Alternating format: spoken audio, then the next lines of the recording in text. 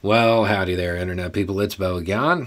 So today we are going to talk about that DHS bulletin that went out, what it means, and some interesting highlights from it.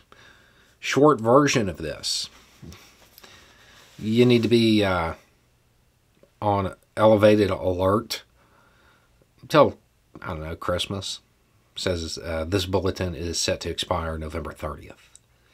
And what it does is it points out an elevated risk due to certain events that will be occurring between now and then, and how those events may be used as a catalyst, may serve as a catalyst for violence. One of the things that's interesting is that foreign groups, it's a passing mention. It's a passing mention. They're not high on the priority list right now. No, it's Americans that are going to rip the country apart.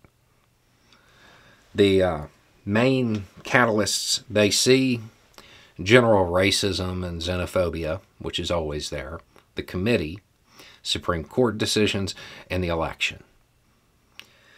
It also points out how hostile foreign nations are amplifying conspiracy theories that are likely to be a catalyst, something that can bring these types of events about. And of course, these are the same theories that get echoed by people who call themselves patriots. You might want to consider that. Just consider that aspect of it.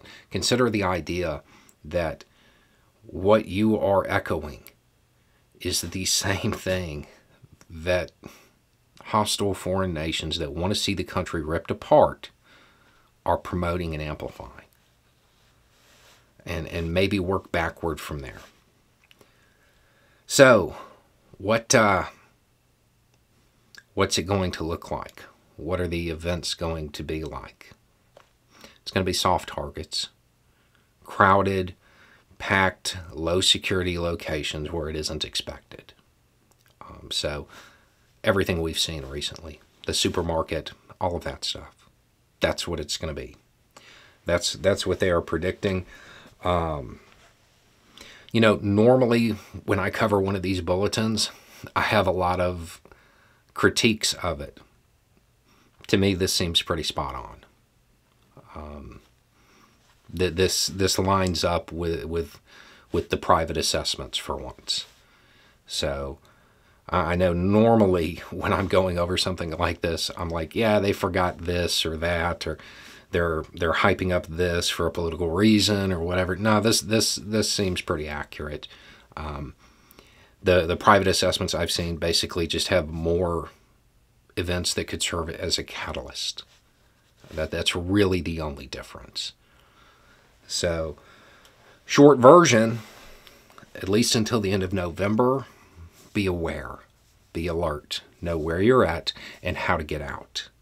Those are the key things that you can do without letting them win, without living your life in fear. So, be aware, be alert, know how to get out of the location that you're in, and just generally pay attention if you are in a location that is crowded, that is low security, because that's where something like that might happen. That's going to be the most likely place.